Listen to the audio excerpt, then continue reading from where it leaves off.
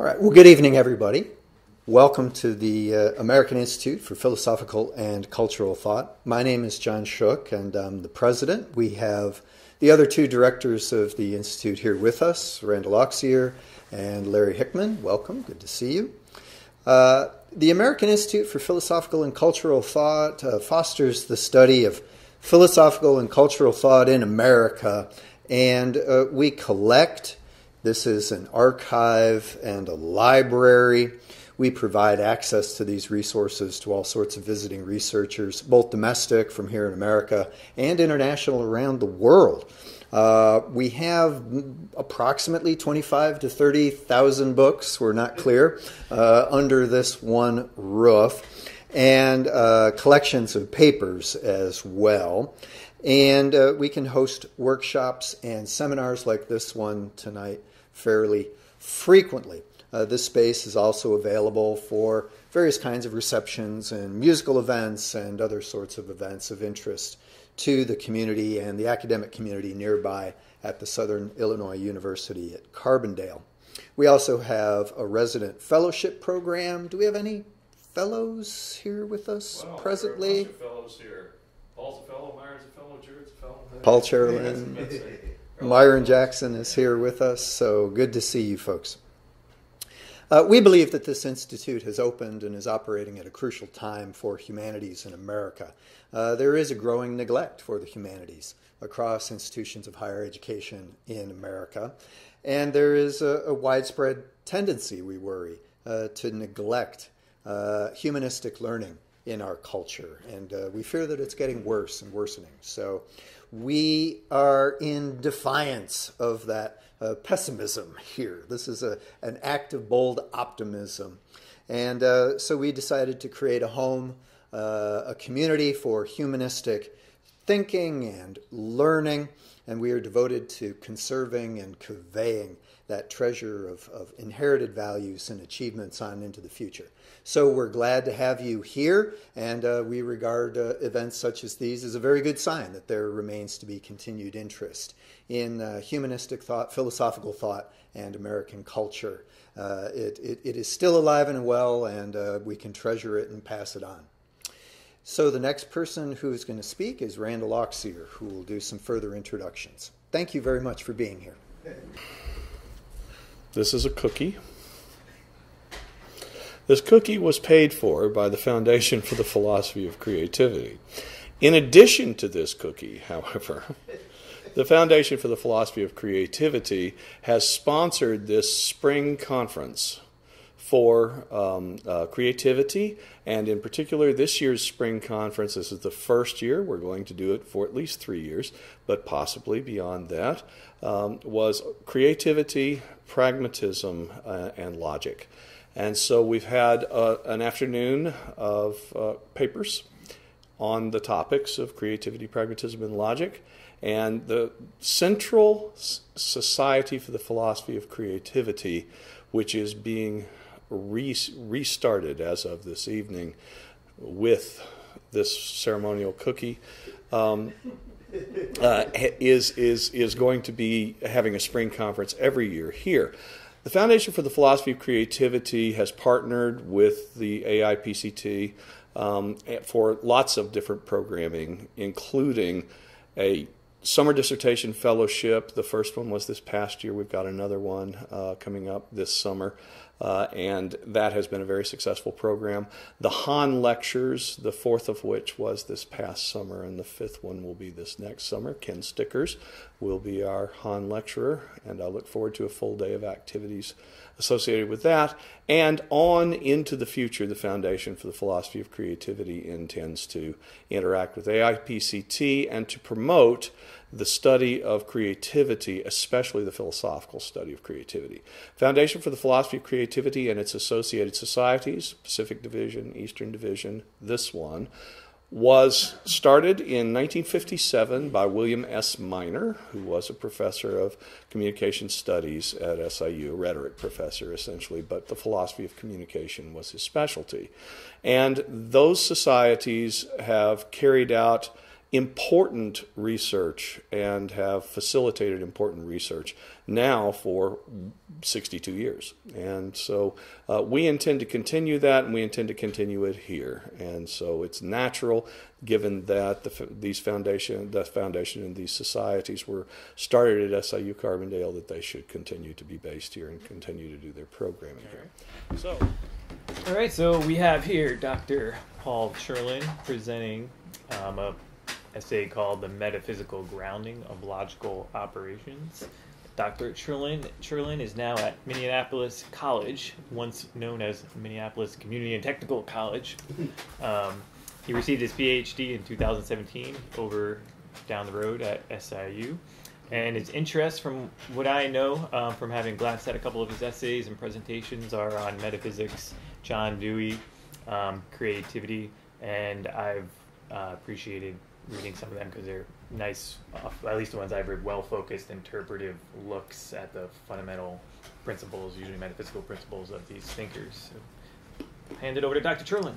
Okay, well, thanks for coming, and it's nice to be back in the area, and it's especially nice to be invited to talk here at the Institute. So I'll jump right in. Dewey's metaphysics, broad in scope, provides a general theory of the basic features of existence. In contrast, Dewey's logic, at first glance, seems to be confined to a context-driven instrumentalism. The prima facie discordance between these theories can, in fact, be harmonized through a careful examination of Deweyan qualities, which on my reading provide the bases for continuity in both the logical and metaphysical senses of the term. In addition to providing a common ground for the metaphysical and logical components of Dewey's philosophical program, a detailed study of qualities further reveals just what Dewey means by calling a trait generic to existence, and how the results of logical enterprise range beyond what might be called a humble fallibilism, so often associated with pragmatist thought more generally. Dewey wrote that qualities are, quote, the background, the point of departure, and the regulative principle of all thinking. Despite the massive explanatory burden that is placed upon qualitative relations, Dewey never offers a systematic and comprehensive explanation of the term. The difficult work to be done by Dewey's interpreters is compounded by a number of additional factors. The meaning of quality has no substantial resemblance to its older uses in philosophy. His statements concerning qualities are possibly contradictory. He even calls qualities ineffable, suggesting that they are beyond our capacity to describe or understand. And finally, he never develops and pushes the set of ideas associated with quality to their ultimate logical and ontological conclusions. Due in part to the above difficulties, Deweyan qualities, even when mentioned in the secondary literature, are seldom given detailed attention. Looking back at the 4 decades or so of scholarship, we can pick out just a handful of critical accounts. Much more remains to be said about the most general features of qualities, their function in providing the grounds for logical association, and their possible status as generic traits of existence. It is my hope to bring these neglected yet central features of qualities to light. Dewey himself acknowledged that he only addressed, quote, the fringes of a complex subject. To invoke a familiar phrase from Perche Avot, it is not incumbent upon you to finish the task, but neither are you free to absolve yourself from it. The easiest point of entry into the complex topic of qualities is through Dewey's logical theory, alternatively called his theory of inquiry. We might loosely divide his logical theory into 3 component parts or themes. 1, the non-intellectual grounds for inquiry, 2, the pattern or process of inquiry itself, and 3, methodological concerns, namely ways in which we can revise or rethink old logical tropes and execute inquiry in an effective way. The bulk of Dewey's masterwork on this topic, his 1938 Logic, concerns the second and third of the above thematic features.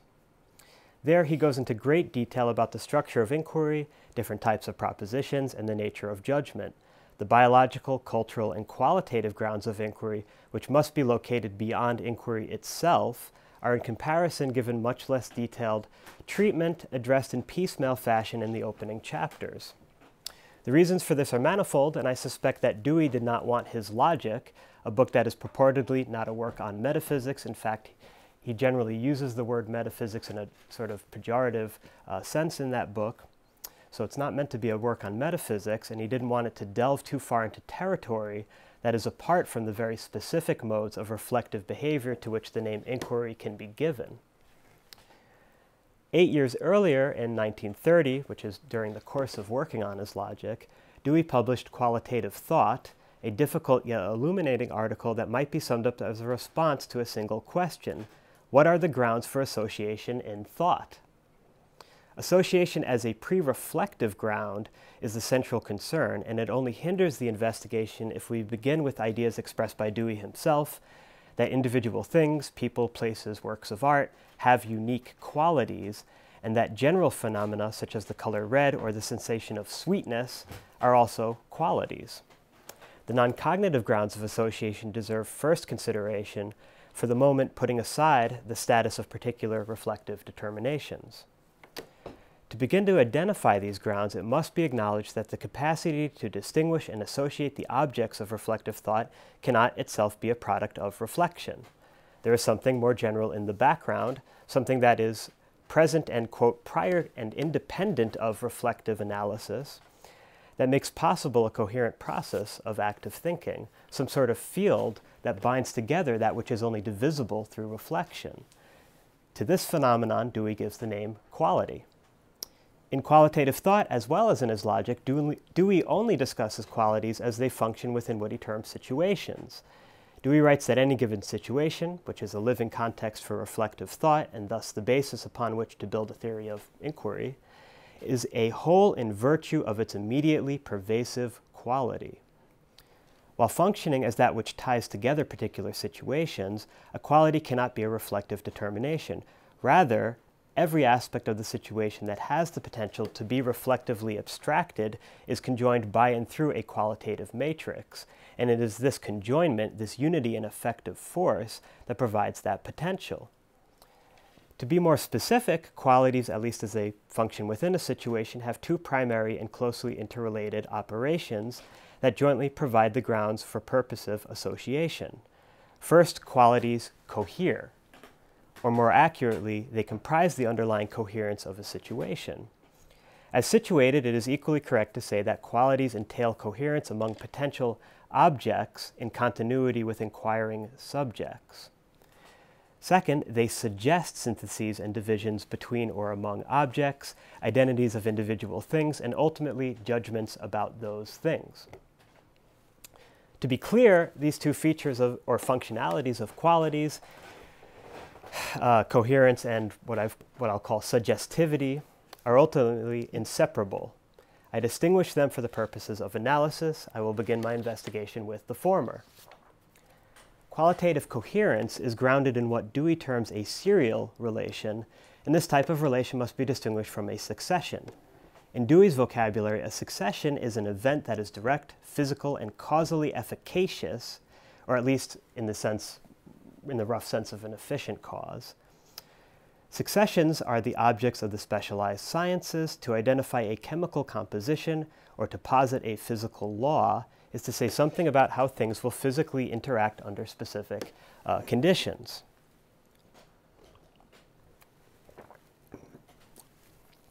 In contrast to successions, serial relations have little to do with physical contiguity. A series is a process comprising a jointly purposive set of events whose origins and locations may be distant in space and time. This includes connections among ideas, feelings, materials, cultures, and histories. Purposiveness, a confluent, coordinated movement towards some consummation, may be treated as a central aspect of a series. Events that are serially and thus purposively conjoined are the basis for experienced meaning and significance in the sense of providing a sign function that is instrumental for reflective thought. Coherence must be purposive, at least in the most general sense of the term. Dewey remarks that a quality, quote, buzzes to some effect, it blooms towards some fruitage. That is, the quality, although dumb, has a part of its complex quality, a movement or transition in some direction. It can, therefore, be intellectually symbolized and converted into an object of thought. Purpose is pre-reflective and is further refined and modified through inquiry. These purposive relations are the very bases for organic processes insofar as all life includes purpose in the above sense and anticipations that occur in coordination with potential states of affairs. Logical operations grow out of disturbances in more pervasive, serially conjoined organic processes. In his logic, Dewey states that, quote, each particular activity prepares the way for the activity that follows. These form not a mere succession, but a series. The seriated quality of life activities is affected through the delicate balance of the complex factors in each particular activity. When the balance within a given activity is disturbed, when there is a proportionate excess or deficit in some factor, then there is exhibited need, search, and fulfillment or satisfaction in the objective meanings of those terms. This clarifies Dewey's statement in Qualitative Thought, where he writes, quote, there is nothing intellectual or logical in contiguity, in mere juxtaposition in space and time. If association were then either of or by contiguity, association would not have any logical force, any connection with thought. To be clear, contiguities as objects of inquiry necessarily have logical force. They have been brought into an ongoing serial relation.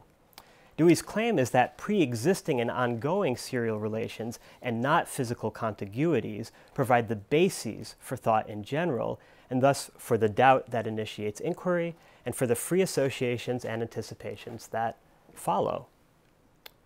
Responsive action and meaningful growth towards closures and new beginnings transpires in coordination with a serial set of events. On a Deweyan picture, life, consciousness, experienced history, thinking, any meaningful set of interactions cannot be reduced to physically successive events upon which we superimpose meaning. We might, for certain purposes, emphasize physical contiguities when describing phenomena, but even a seemingly exhaustive set of such descriptions cannot tell the full story. This is one of the primary reasons why Dewey insisted on a metaphysics that studies non-causal generic traits as opposed to specialized science, which studies that which is particular, physical, and causal. Perception itself is an event that necessarily emerges from a serial matrix. In Art as Experience, Dewey insists that, and here's a longer quote, to see, to perceive is more than to recognize. It does not identify something present in terms of a past disconnected from it. The past is carried into the present so as to expand and deepen the content of the latter. There is illustrated the translation of bare continuity of external time into vital order and organization of experience. Identification nods and passes on, or it defines a passing moment in isolation and marks a dead spot in experience that is merely filled in. The extent to which the process of living in any day or hour is reduced to labeling situations, events, and objects as so-and-so in mere succession marks the cessation of a life that is a conscious experience. Continuities realized in an individual, discrete form are the essence of the latter. Mere succession reduces to the death of a conscious life. Consciousness is necessarily a serial continuity that is funded by roots that are proximal and superficial, as well as those that are deep and hidden away. When the past is carried into the present, here quoting Dewey from above, this is an immaterial set of relations that are nonetheless no less empirical than any res, R-E-S, that is able to be experienced. In Experience in Nature, Dewey also approaches the distinction between successions and serial relations through discussing the difference between temporal quality and temporal order. Here's quoting Dewey again, temporal quality is, however, not to be confused with temporal order. Quality is quality, direct, immediate, and undefinable. Order is a matter of relation, of definition, dating, placing, and describing. It is discovered in reflection, not directly had and denoted, as is temporal quality. Temporal order is a matter of science. Temporal quality is an immediate trait of every occurrence, whether in or out of consciousness. Temporal order, as above characterized, is a logical or reflective determination, a selective delimiting and ordering that is identified in coordination with a particular inquiry. In positing a temporal order, there is a cognitive process of selection that is necessarily preceded by qualitative coherence.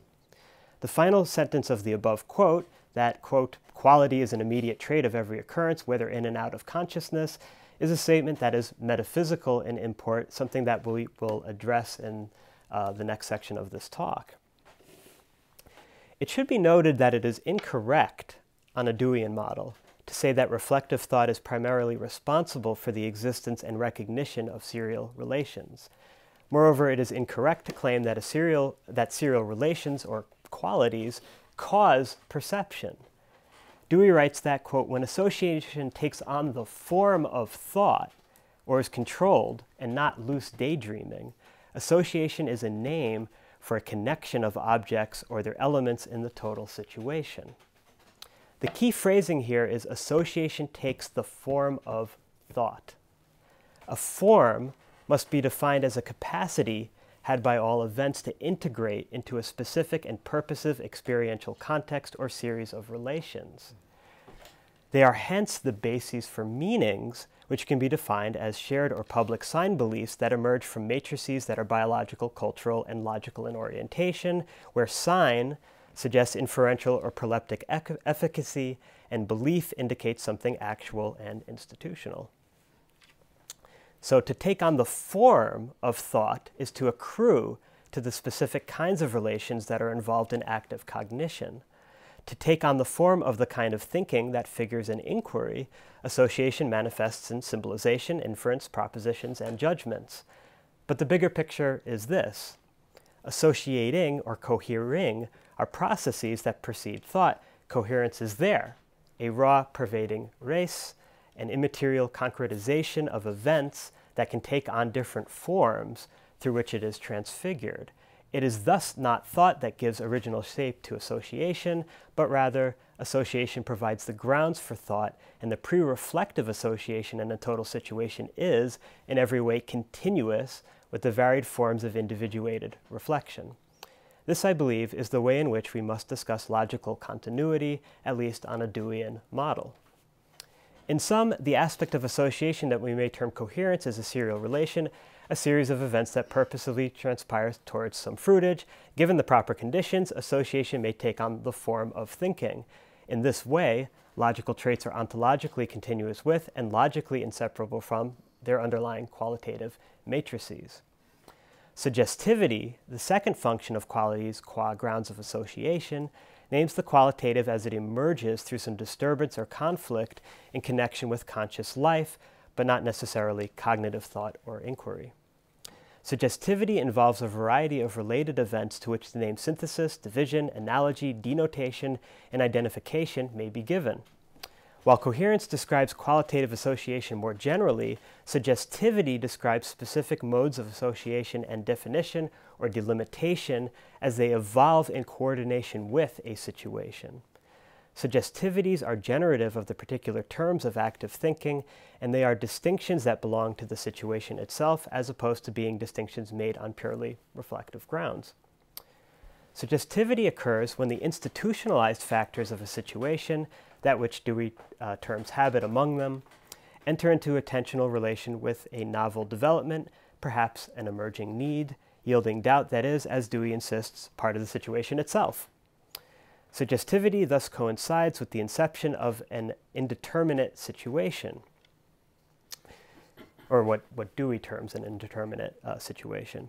Dewey writes, quote, without the resistant or negative factor, there would be no tension to effect the change from a direct response to an immediate act to an indirect one, a distinct object of thought. Here, Dewey verges on using the negative in an analogous sense to Hegel, the presentiment of a future state of affairs where the presage itself is a productive force in bringing something into concrete existence. However we parse that term, it is through interqualitative conflict that we perceive, make analogies, mentally conjoin, distinguish, and identify objects. There is nothing in or of the object in its specificities that makes, enables, or suggests these distinctions. That work is the work of qualitative association. A judgment, a term that describes the settled outcome of any given logical operation, is the potential of a quality as it is actualized through reaching temporary fulfillment by way of reflective thought. I use this particular wording because it highlights the thoroughgoing continuity between qualities and the culminations of reflective thought. I also chose this particular phrasing because we might imagine other ways in which interqualitative conflicts might come to a close, ways that are not specifically driven by cognitive enterprise. Purposive association, as we have seen, may take on the form of thought, but it can take on other forms. Cognition, after all, is only a small part of experience, an even smaller part of nature, and is not exclusive in its ability to create equilibrium in a conflicting environment. This leads us to a further topic, the question as to whether it is possible to discuss qualities apart from the situated context of inquiry. In naturalistic metaphysics, Dewey writes, is bound to consider reflection itself as a natural event occurring within nature because of the traits of the latter. What are these tensional traits that allow for the processes that are specific to reflective thought?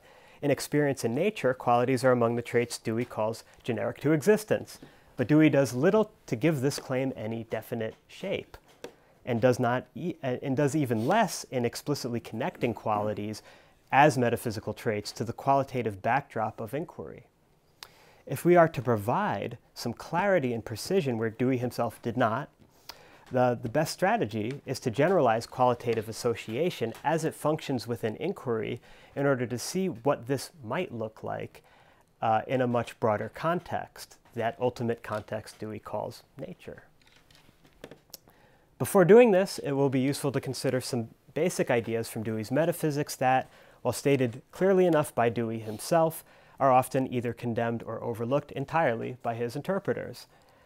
In 1915, Dewey stated that generic traits of existence are, quote, found equally and indifferently whether a subject matter in question be dated 1915 or 10 million years ago BC. Accordingly, they would seem to deserve the name of ultimate or irreducible traits. Later in 1925, Dewey writes that generic traits are, quote, ineluctable traits of natural existence. He never calls them generic traits of experience. He only uses the phrase generic traits of existence. It would seem that generic traits are necessarily attributes of all existences, and that these traits obtain independent of context. The confusion, I believe, stems from other remarks that Dewey makes, such as, quote, the only thing which is constant is change, and that, quote, what exists are things acting and changing. The conundrum may, however, be resolved easily enough. Dewey is careful to distinguish between the particular and the generic. In 1948, he writes, this genuine subject matter, metaphysics, is the fact that the natural world has generic as well as specific traits, and that in the one case, as in the other, experience is such as to enable us to arrive at their identification.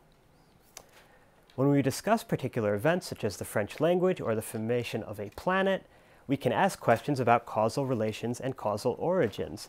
Such questions are simply not within the domain of metaphysics. Metaphysical inquiry concerns non-causal traits that are universally operative. The traits, while remaining constant in their general character and function, manifest differently in each context. Whether they are particular or generic, traits can be discussed as processes, but the processes of particular traits have origins and termini, and generic traits do not. The distinction that Dewey makes between operations and processes may be useful in understanding the difference. Dewey writes that an operation, being a relation, is not a process. Operations are, quote, connective interactions that are uniform. They are the general tendencies or patterns of interaction. Thus, we might think of generic traits as generic operations, indicating a set of basic patterns or tendencies, a movement about an axis, to borrow some language from how we think right there, that is captured by Dewey's archetypical generic trait, the precarious and stable. The term process, then, as distinguished from operation, belongs to individuated things. Processes are, quote, local and temporal particular. Let us now return to qualities and ask what it would mean to call qualitative relations generic traits of existence. We have to do some speculative work here. We have seen that qualities account for the basic connections or coherence among logical existences and operations. In other words, they're the bases for logical continuity. If we generalize this function, we must speak of a naturalistic coherence or continuity. To call nature a continuous whole is only to claim, I think on a Deweyan picture, that all existences may potentially interact with one another. To be clear, this does not indicate that all things are interacting or will someday interact. It just means that there necessarily exists a potential for interaction, and this potential is the fundamental basis for continuity.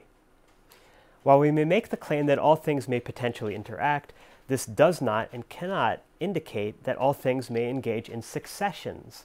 That is, not all existences are capable of physical contiguity, at least not according to the principles of a radical empiricism or any non-materialistic ontology. Thus, the potential to engage in causal successions is not one that is generic to existence. The potential to engage in a serial relation, however, is one that is universal. I have above stated that all existences may potentially interact with one another. We can easily enough rephrase this in the language of qualities. All existences may potentially engage in serial relations with one another. To call quality generic to existence is to claim that existences have this potential. Within the circumscribed process of active thinking, the reality of potentially most concretely manifests as a set of anticipations that modify and guide the trajectory of inquiry. On a much broader level, nature anticipates, in coordination with that which is already in place. Were this not the case, there would be no instrumental value to the anticipations that occur on the level of conscious experience, for there would be no continuity and thus no genuine transactions between these occurrences and the natural world. The tools would be unsuited for their materials. Insofar as serial relations are purposive, we can now speak of a natural purposiveness that obtains beyond the particularities of situated inquiry. Nature has purposes, not of course purpose in the traditional sense of ascribing to nature predetermination or human-like agency, but only in the sense that natural events, whether relevant or not to human experience and need, move towards beginnings and endings in coordination with some potential release of energies, fulfillment, or consummation. So far, I have generalized the function of coherence. The other function, the last thing I'm going to do here, of qualities that I have above termed suggestivity also has metaphysical import. Suggestivity, as we have seen, emerges through a series of conflicts among existences and is harnessed in active thinking through a sense of indeterminacy and doubt. On the metaphysical level, suggestivity is no longer a suitable name for this function. Here, we must speak of the oppositional conjoinment of individuality and constant relations. All generic traits are oppositional. The "and" that separates precarious and stable is not a conjunction that joins two separate or separable things. It stands for an oppositional relation. Dewey's philosophy, in fact, centers about such oppositional relations as they manifest in particularities. Things like organism and environment, actual and potential, means and ends, habit and impulse, stimulus and response, analysis and synthesis, biological and cultural, active and passive, assertability and warrant, continuous and discrete, deductive and inductive, deliberation and choice, empirical and normative, focus and context, form and matter, process and product, relation and individuation, description and narration, theory and practice, and so on and so forth. The list can just go on and on here. These exchanges, manifesting qualitative operations within localized contexts, all follow what Dewey calls the rhythms of nature or the generic schema of rhythmic change. Dewey asserts that polarity or opposition of energies, this is here quoting Dewey, is everywhere necessary to the definition, the delimitation that resolves an otherwise uniform mass and expands into individual forms. At the same time, the balanced distribution of opposite energies provides the measure or order which prevents variation from becoming a disordered heterogeneity. Moreover, Dewey will insist that, quote, delimitation or individualization is not external to events. It is one with the organization which permeates them and which, in permeating them, converts prior limitations of intensity and direction of energy into actual and intrinsic qualities or sentient differences. To call quality generic to existence is to simultaneously attribute a tension between relation and individuation to all existences. The things comprising a continuous relational series are at no point wholly individual or discrete. Every existence, Dewey writes, in addition to its qualitative and intrinsic boundaries, has affinities and active outreachings for connection and intimate union. Relation in tension with individuation is constitutive of what a thing most fundamentally is. This is a qualitative conjoinment. In sum, to call quality a generic trait of existence is to name the unchanging fact that phenomena are continuous insofar as they may serially relate. To call a relation qualitative is to name the basic capacity to exist by way of an individuating tendency in tension with a tendency towards relations.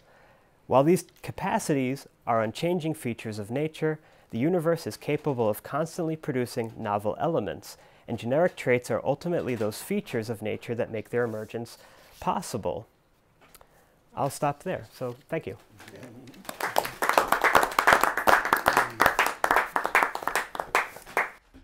So I'll ask the first question. I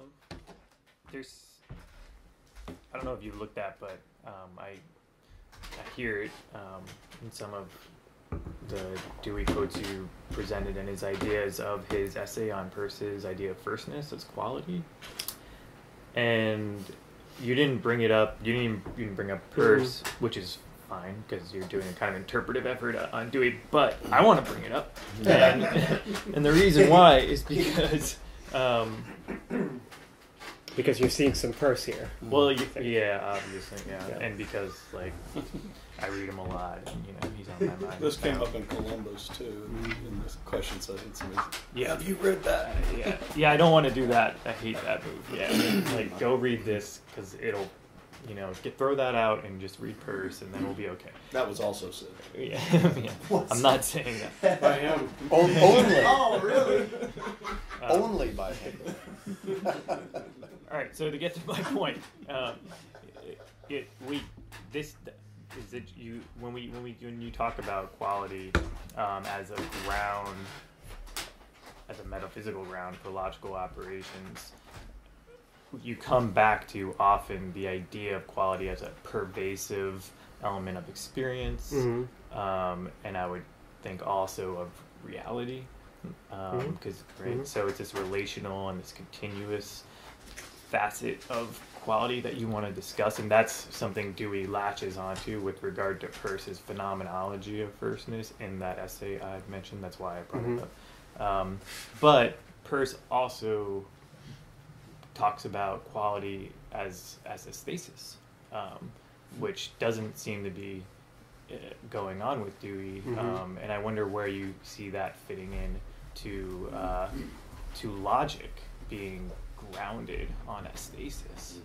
On a stasis. Yeah, on quality as in feelings and experiential qualities like colors and noises and sounds, and the ripping toothache that Peirce describes, right? So there's a plurality of positive sui generis qualities to existence for Peirce, and that's not a reducible to a human experience, but because Peirce wants to broaden this to a greater metaphysical view, but nonetheless a kind of aesthetic, right, element going on there to his view of quality. So Dewey wants to focus on the relational aspect, but do you see that element as also foundational to logic?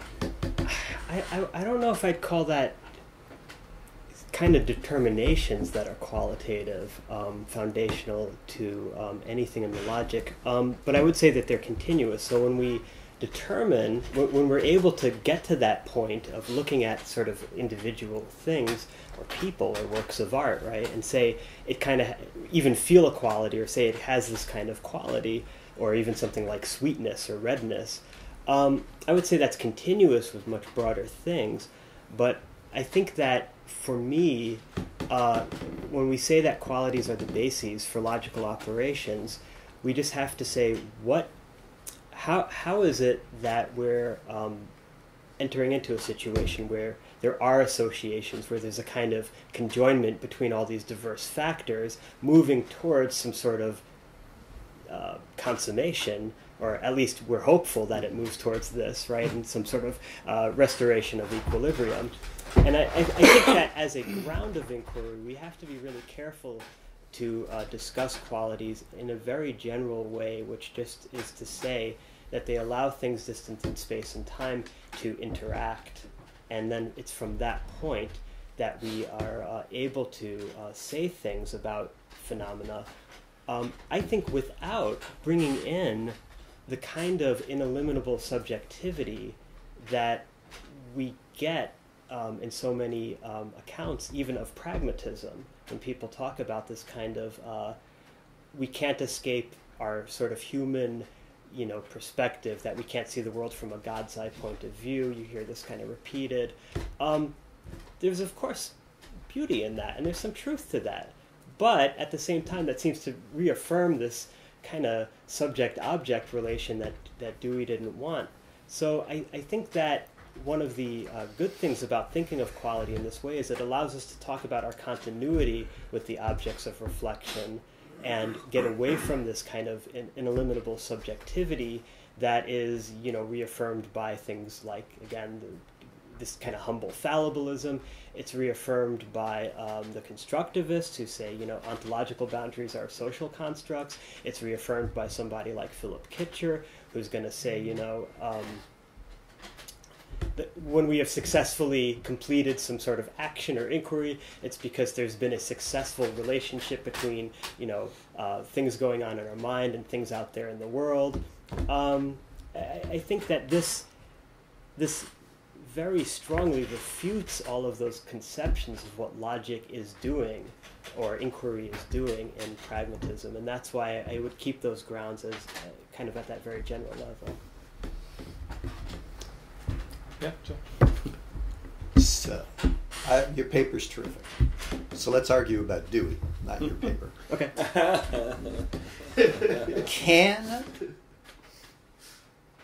All right, let me rephrase it this way.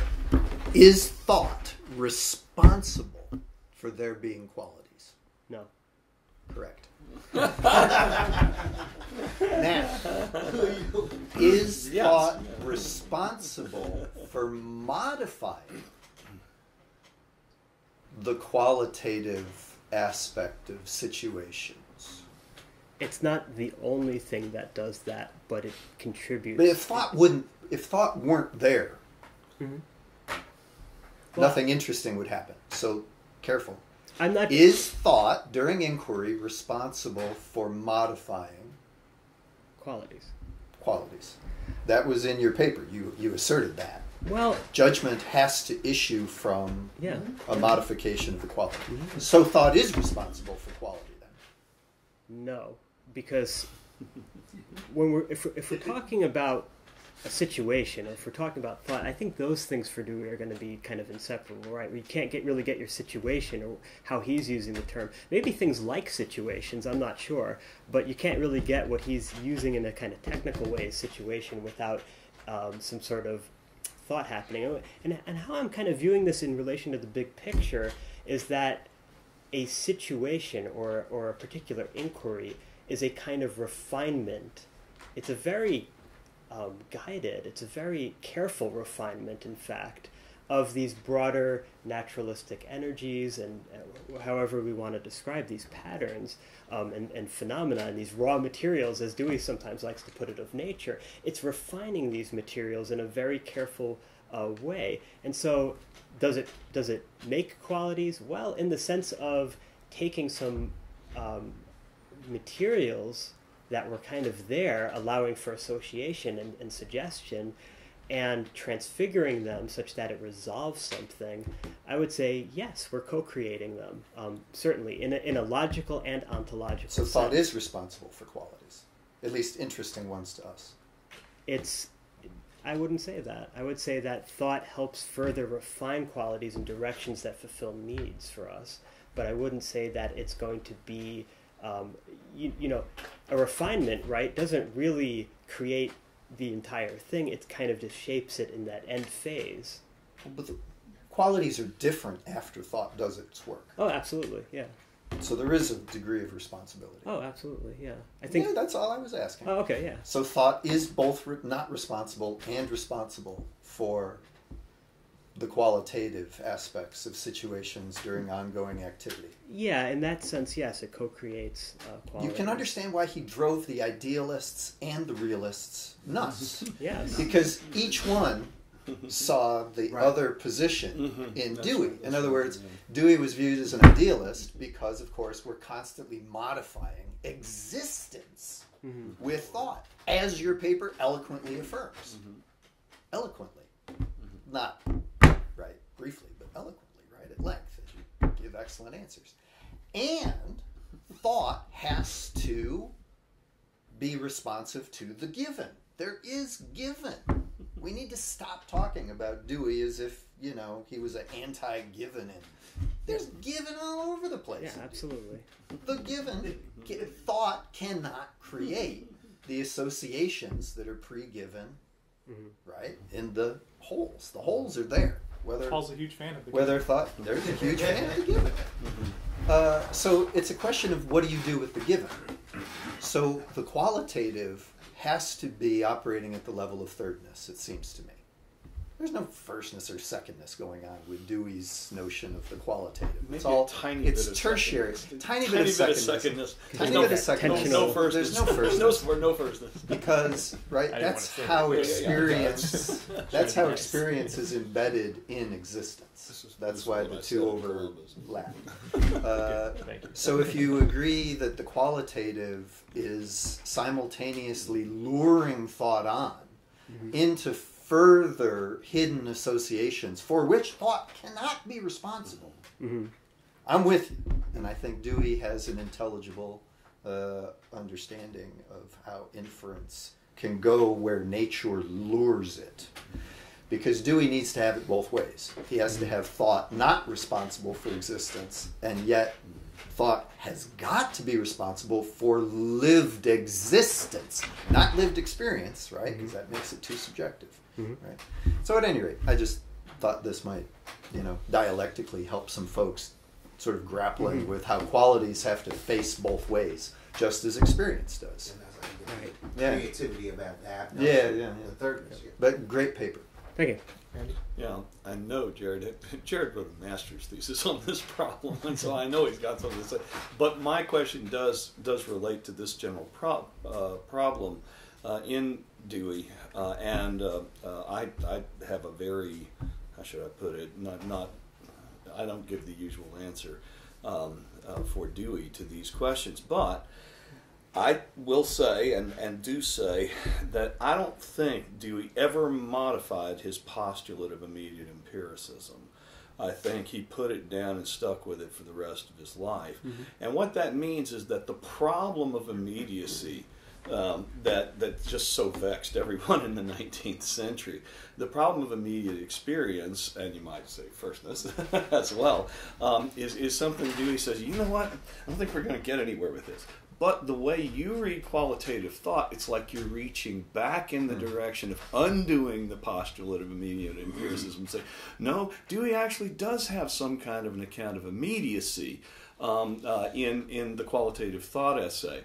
I looked at that essay up and down, back and forth to make sure that he hadn't taken back the postulate of immediate empiricism. And I'm satisfied he didn't, but I want to hear what you think. I'm not sure that he took it back. Well, I'm not saying he did, but you talk like this is going to do the work of firstness.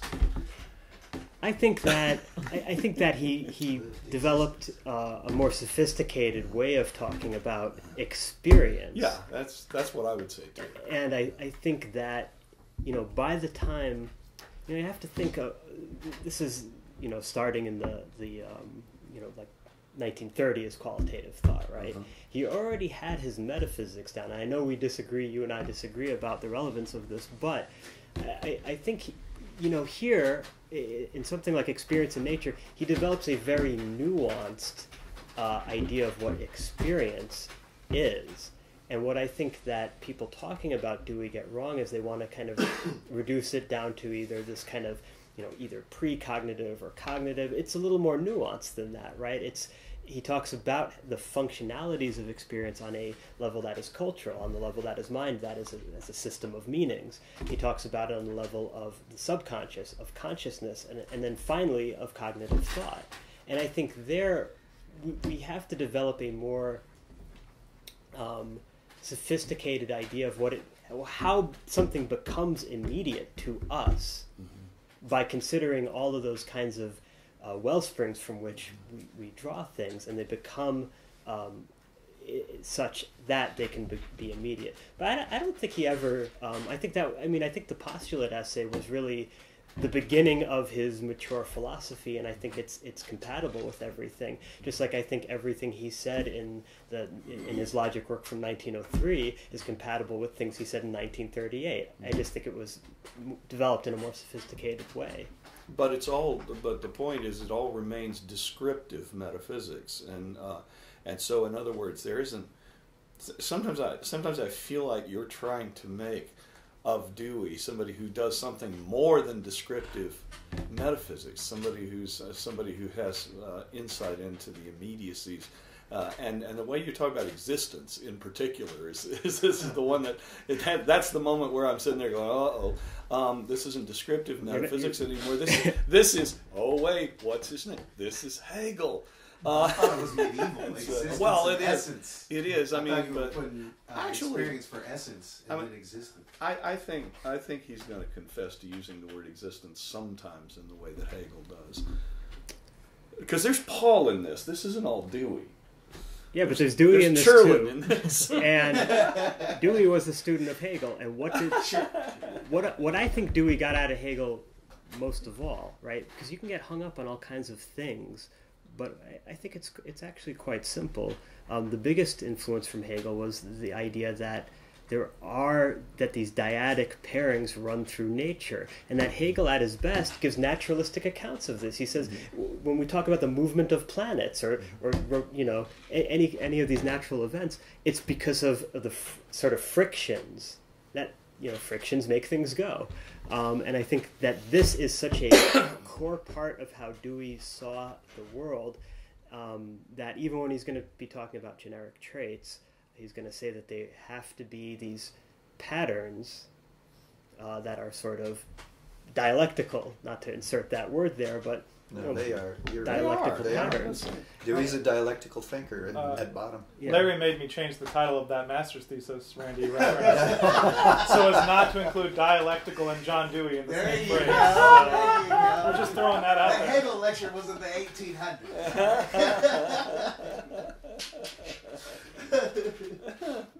We're at Oh, we're at- 3:51, so I think we okay. better. Well, thank you, Well, thank everyone. you. Thanks.